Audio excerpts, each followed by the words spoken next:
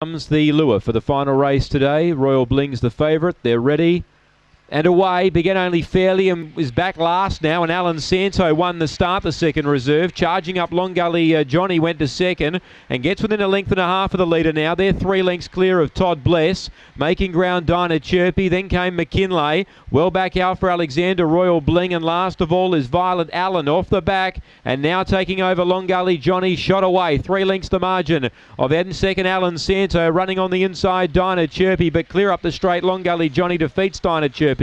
Flashing home late, McKinlay was a good run. It grabbed third from Todd Bless. Alan Santo got awfully tired late. Alpha Alexander never really featured, and back towards the rear was Violet Allen in the last, and there was Royal Bling, the favourite, back towards the end as well. It's 8-3-7-1 on the last. Long Gully Johnny the winner, 30 and 23. Number 8, Long Gully Johnny wins the last. Paula Herndon's team firing at the moment.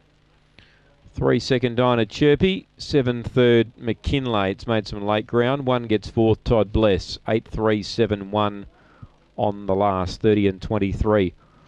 4:50 early, 17:15 off the back, 13:08 the run home, 8-3.